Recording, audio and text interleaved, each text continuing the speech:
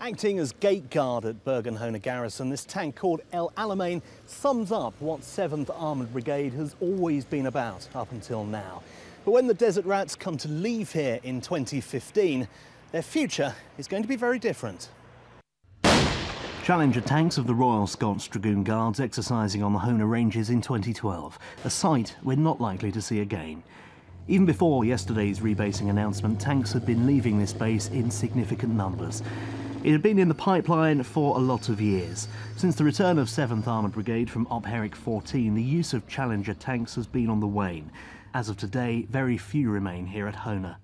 The Desert Rats became famous for their victories against the Germans in the deserts of North Africa in the Second World War, including at El Alamein.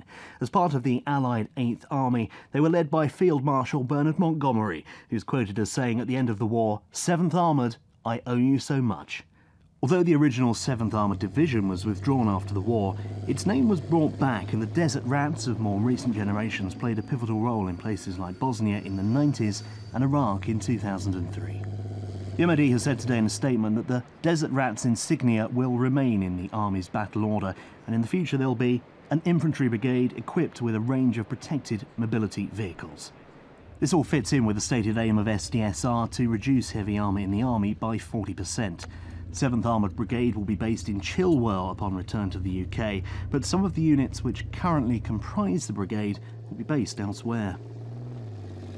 When this garrison closes, it will mark the end of an era for British Forces Germany, but it also marked the start of a new era for 7th Armoured Brigade.